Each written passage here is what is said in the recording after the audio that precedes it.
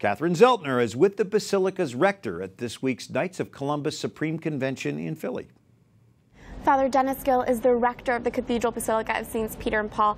Thank you for joining us. Father, what relics will be on display, and what are you hoping pilgrims take away from this? Well, thank you very much for giving me this opportunity.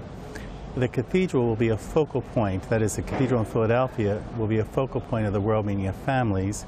And we want to encourage families to come to the cathedral all throughout the week, not only for the celebration of the sacred liturgy, but also to meet some of the saints, especially the co-patrons of the World Meeting of Families.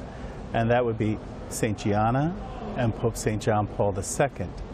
So we're hoping that having these saints who are of living memory for so many people who will come, it will inspire them in their own personal holiness and the holiness of their family lives. We also are going to have on hand the relics of the parents of St. Therese, which are presently located in the Archdiocese of Philadelphia at the Carmel, which is in the northern part of the city. And as another example of family life, holiness in family life, with the soon-to-be canonized parents of St. Therese, available as well for people's veneration and inspiration. And I understand St. Gianna's wedding dress will be on display.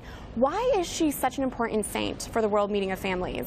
Well, she has a remarkable story. First of all, she's a modern saint, and herself was a medical doctor, a well-educated Italian woman who made the choice to spare the life of her own child and give up her own life for her child. And you know, life in so many ways is threatened today. It's quite vulnerable, and we have the issues of abortion and euthanasia, both ends of the spectrum of human life, where the Christian message needs to be very loudly announced, but not just by words, but by example. And so we have the example of St. Gianna, and she did this as a married woman, a wife and mother.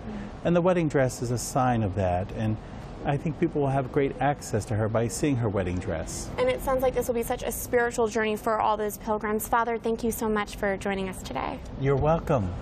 Glad to be here.